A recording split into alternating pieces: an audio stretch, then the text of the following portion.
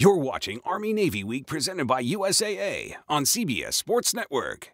There is no game like Army versus Navy.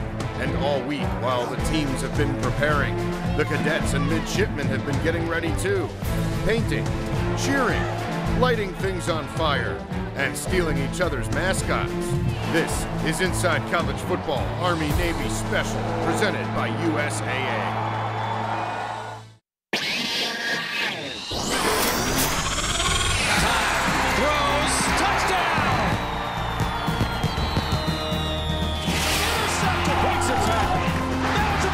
The fake, the pass.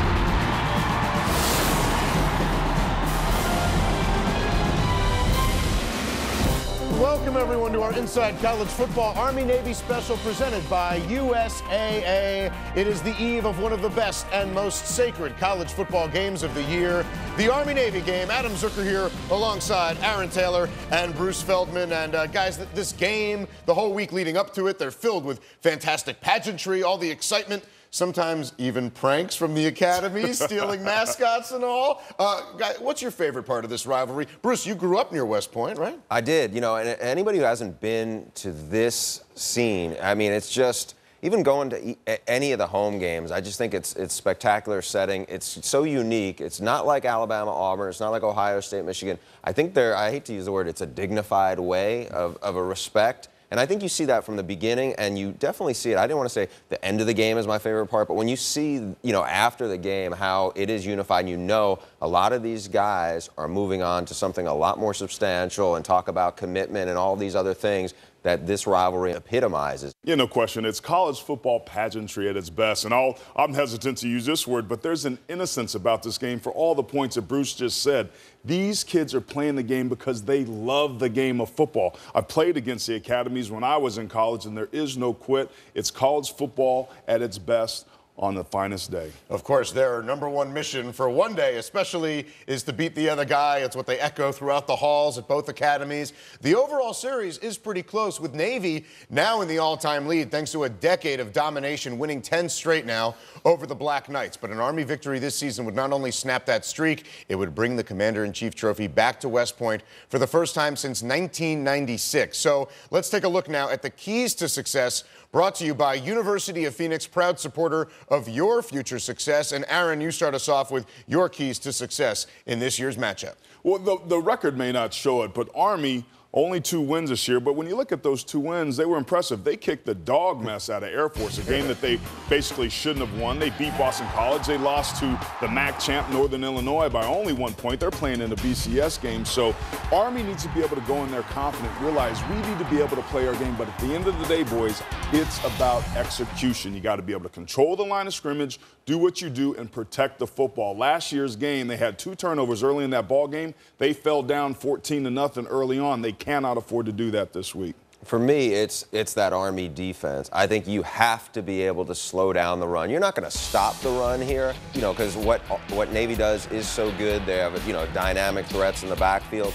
But when you're 122nd in the country against the run, I mean, there's no secret what they're going to see. These guys know it. It's just, as you said, it's executing, and then I think it's staying focused for 4 quarters and just not, you know, just everybody do their job. Yeah, 3rd worst in the country in yards allowed per game. They average 5.5 yards a carry, but they allow 5.7. And the man who holds the keys to Army success is head coach Rich Ellerson. He has the tall task of finding a way to finally beat the midshipmen. Coach sat down with our Brent Stover earlier this week. 10 straight losses for this, and obviously you haven't even been here for half of it. But can you kind of put into words how that kind of comes up, how that plays itself out in motivating your team for this rivalry this year? They know that. But frankly, I'm not sure that helps us. You know, we've got all those young freshmen and sophomores. They weren't here. And again, every team is its own creation. Has its own personality, its own character. It shares a history and it shares a legacy with those former teams. But this is a standalone enterprise here, and this game is a one-time opportunity. If you bring too much of that other baggage out there with you, it gets in your way. With all the events and the traditions and how special this week is, what exactly is it like for you this week of Army-Navy? Well, this week is different from a coach's perspective because, as you say, the closer we get to the game, the more bells and whistles, the more excitement builds, the more distractions start to filter into or try to creep into the equation that we have to try to filter out and make sure that we get closer to the game, that our guys stay focused on the game. How special is it? What's the best part for you of this week? What's your favorite part? You know, you're playing your rival. When you get to West Point, the first thing you see is go Army, beat Navy. And you see it on everybody's front door, and you see it every time you turn a corner. So this is obviously a big deal, and you look forward to it every year. For the millions that watch it every year, why is it such a big deal in your mind? It's a long-standing tradition between two service academies, two institutions that share a similar mission, not the same mission, but a similar mission, a mission that's going to bring us together later in life. These cadet and midshipmen are going to share a common cause. They're going to be out there working on the same missions in the future. They're going to be in contact with one another. We have a lot of respect for them. Presumably they have a lot of respect for us. When you're competing with someone who you share a mission with, who you respect, there's, you know, they're going to get our best. You know, sometimes if you've ever seen, you know, a family football game in the backyard, you know, your brother's going to get your best shot. All right, thanks, Brent. And we'll hear from Navy head coach Ken Niumatalolo later in the show. But up next, we take a closer look at Navy's talented and highly intelligent linebacker, Keegan Wetzel.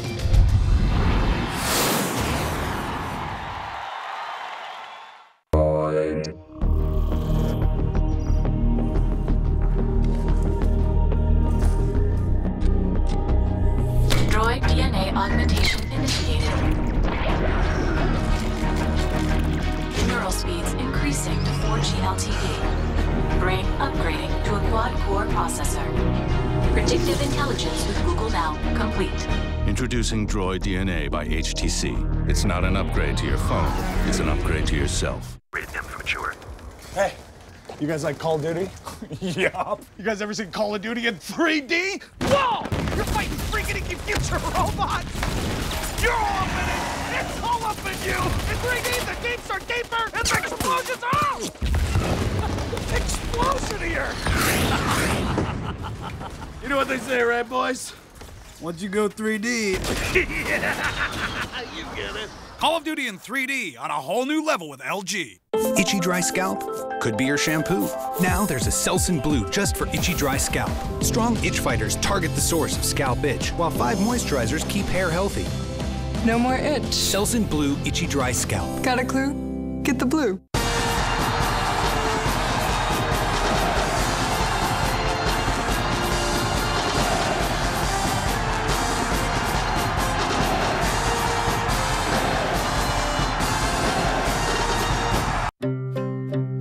People ask me how I come up with the characters in my movies.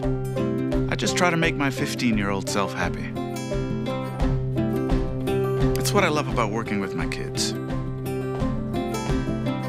They always teach me something new. Staying close to my family, it matters. The HP NB23 Touch Smart. Available at HP.com or these fine retailers. Inside College Football on CBS Sports Network is being brought to you by USAA, serving the financial needs of the military veterans and their families. By Golden Corral's All-American Carvers. It's nonstop turkey, ribs, and more, only at Golden Corral. And by the Scion FRS. It's time to bring the sport back to the car. Tecumseh is the statue, it's called the God of the 2.0 in Reef Points, but for us, as mids, it's the most popular monument for us on the yard. According to tradition, we paint it for every home football game, and we go all out for Army-Navy. So we're out here at least 3 or 4 days of the week before the game, painting it up. We take a lot of pride in it, so make sure it's perfect before we're done. 9th Company is always the company that paints it, and it's gone from just, you know, like stripes of war paint to changing him to Ronald McDonald or a leprechaun. But for Army-Navy, we try and come up with the best ideas we can. Welcome back to the program. We've discussed keys to the game, and for Navy, one of their keys to success all season has been senior linebacker Keegan Wetzel. Always a leader in the classroom, Wetzel has applied grit and determination to his intelligence to become a force on the field in his final season for the midshipmen.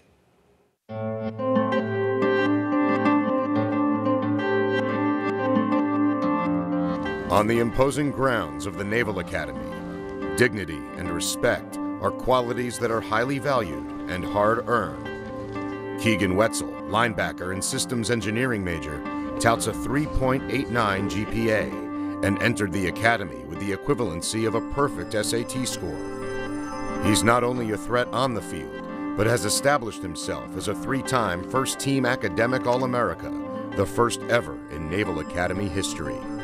I remember when I was little, telling my dad that, Dad, I got a B on this quiz. He's like, you got a B? Why'd you only get a B? I think I took that kind of personal, to know, like, dang, you really can do better than this, so why not always do better? So that was kind of a personal drive for me.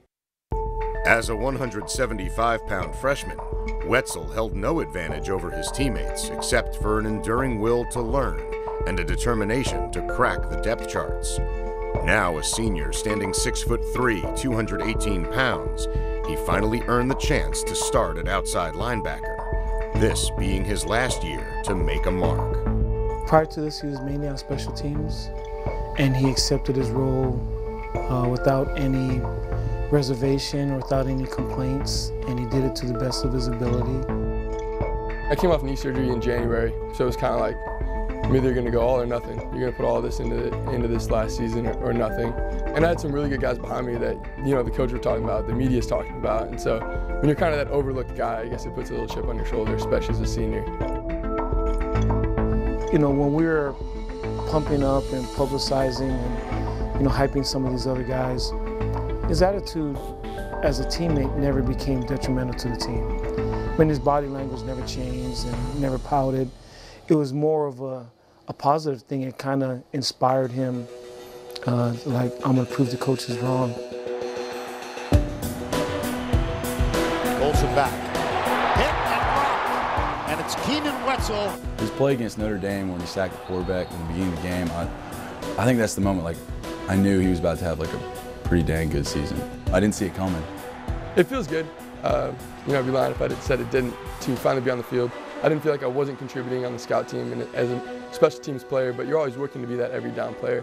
It's just crazy how relentless he is when he gets on the field and how determined he is, and he refuses to lose. That's what I love about how he plays now. To the right, pressure coming from behind. Keegan Wetzel with another sack.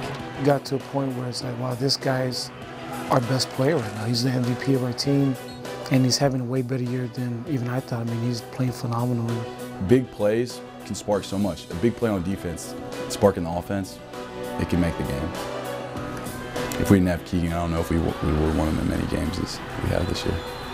I'm just happy to get out there and to make plays and contribute to get our defense off the field and leave our offense on the field as much as possible. I couldn't ask more from a young man like that, just to be a guy that brings our team together. I mean, he's truly shown great leadership. He epitomizes what we're looking for in a Navy football player. And guys, Wetzel, one of the guys on this Navy defense that's put up some big plays, but one of the few you see around the country, Bruce, who's applying those smarts out there on the football field. Yeah, 3.89 GPA in system engineering. I know one person from the system engineering. Maybe that's Aaron could handle that. Sir. But and he's producing on the field. 13.5 tackles for losses, 6 sacks. Rangy guy. A lot of times people think of some of the guys at the academies as shorter, squattier guys. I mean, 6'3", 220. He and Jordan Drake, really good outside linebacking combination. You got to account for them on every play. Yeah, no question. We talked about it earlier about Army's ability to not be able to stop the run, but they are very good running the football. They lead the country with almost 370 yards per game on the ground. But when you look at them up front, their offensive line, fellas, averages about 253 pounds. Their left tackle, Derek Bisgard's listed at 6'1", 242 pounds. So we're going to need to see Wetzel and the rest of that Navy defense control the line of scrimmage and not give up big plays. The option is predicated on chunk play, chunk play, chunk play. Take it to the house. You got to be disciplined, get in your gaps, and get fitted up if you want to be able to stop Army or anybody that runs the option offense. And, of course, Navy has seen it. Wes Henderson, the defensive end, will be one of the key guys doing that. He had the big play to really clinch the win over Air Force. And when we come back, Navy head coach Ken Niumatalolo talks all things Army-Navy with she and Stanwick Birch. You got to see it in person. You got to see it firsthand to truly appreciate this game.